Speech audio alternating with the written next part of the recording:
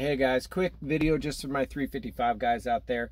You may have seen in my last video the shifter gasket that goes between the shifter housing and the bezel. There's a piece of plastic there that just like deteriorates and falls apart, and there's actually a lot of parts on the car that are no longer available as well.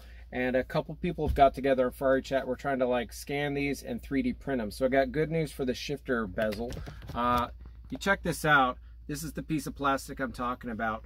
Mine was replaced about a year ago, and it's already self-destructed. I glued it back together, but either way, it kind of needs to be replaced, and Ferrari doesn't make them anymore. So, kind of like that game where we have two nails and you have to like slide them past each other. You can actually get the piece out by wiggling it. Anyway, here we go. So here is the broken part that I've epoxied back together. And don't mind the color, here is the 3D printed part. And they actually are like exactly the same. They even have this little bevel or tapering here and here, just like the other one does.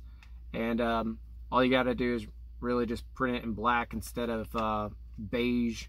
But anyway, it came out really good. And I'll include the file in the description if anybody wants to be able to 3D print them themselves.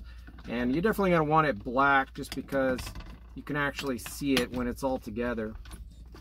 But anyway, you kind of get the gist.